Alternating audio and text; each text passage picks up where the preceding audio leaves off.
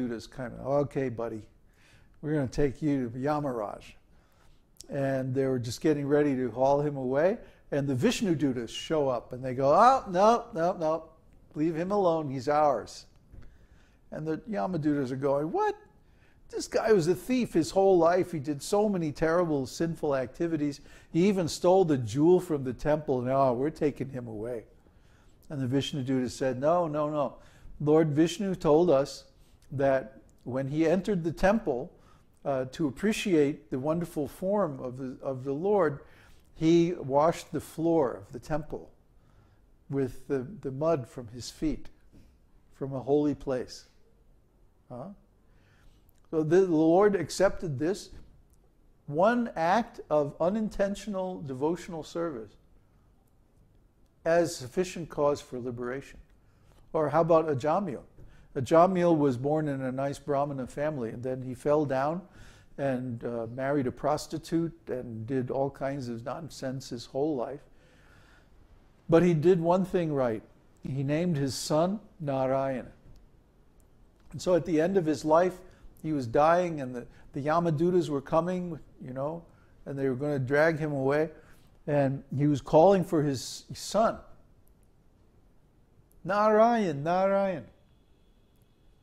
But since he happened to name his son Narayan, he was chanting the holy name. And immediately the Vishnu Dutas came and said, no, you can't take him. He's purified by his accidental chanting. Like that. And then they gave him the benediction that, okay, because you chanted sincerely, this is called namabhas, the reflection of the holy name. It's not even the pure holy name, it's just the reflection of the holy name, chanted by accident. Huh?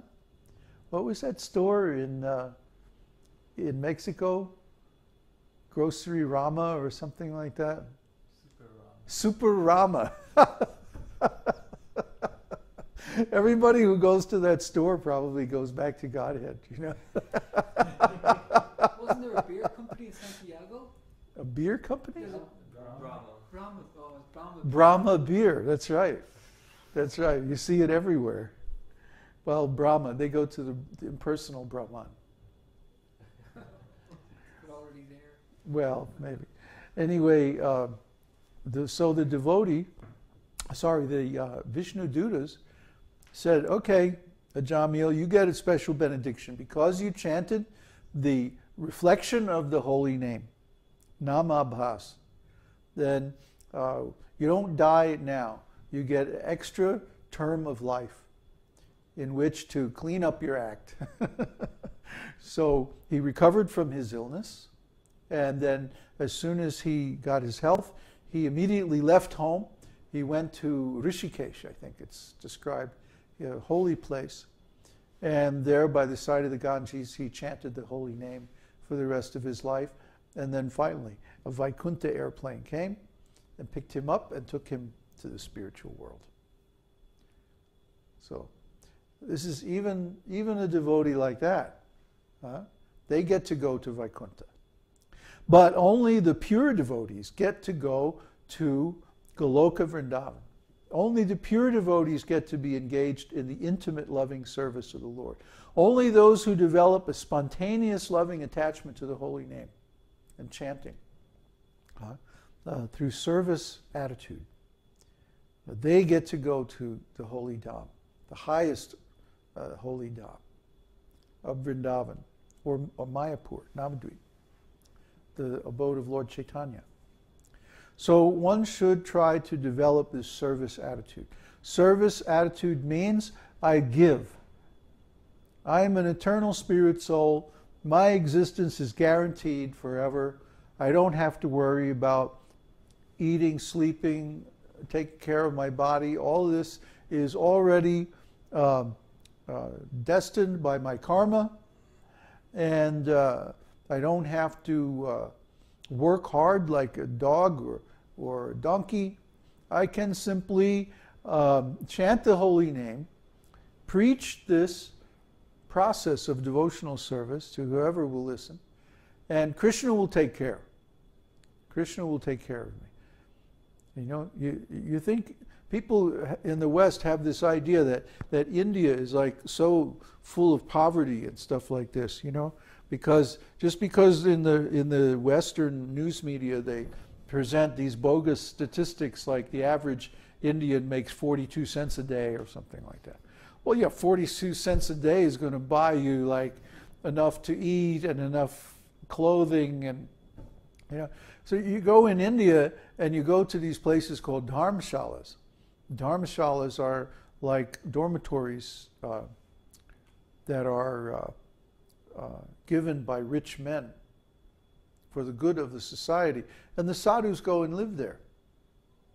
So you go to some place like Dwarka or Rishikesh or Nainital, Badrinath, or any place along the Ganges or along the Jamuna River, the outside of the cities, out in the country, and you'll find so many sadhus living there. And somehow or other they get their chapatis, and somehow or other they get some veggies, and somehow they get some clothing, discarded clothing laying by the side of the road or whatever, and they patch it up and they fix it up, and somehow they're living. They're walking up and down India. In the summertime they go into the Himalayas.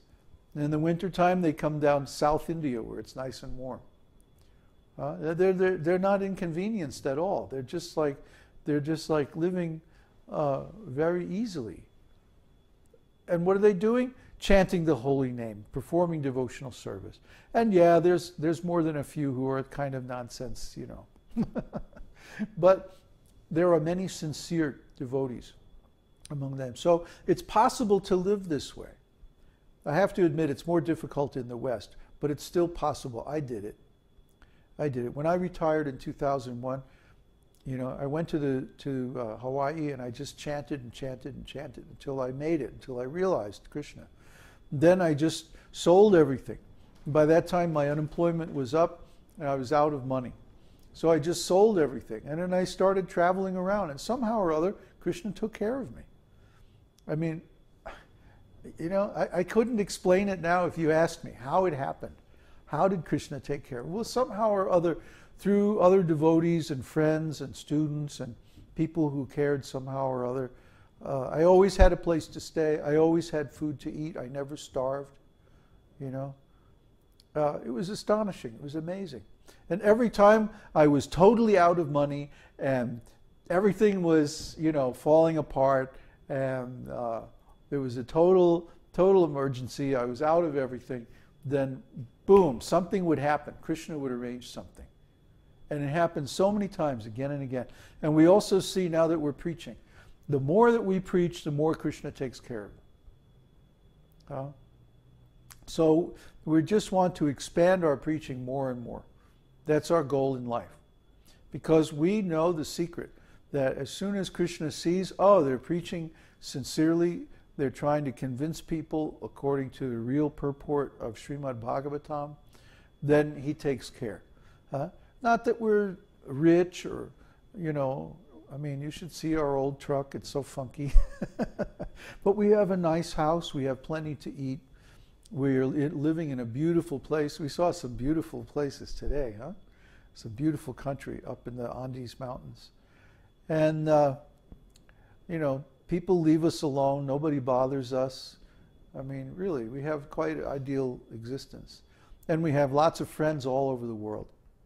So even if we do get run out of here, there's so many places we could go. So we're not worried.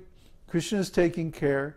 And we have our association, and we're very satisfied in that association. That's the life of a devotee.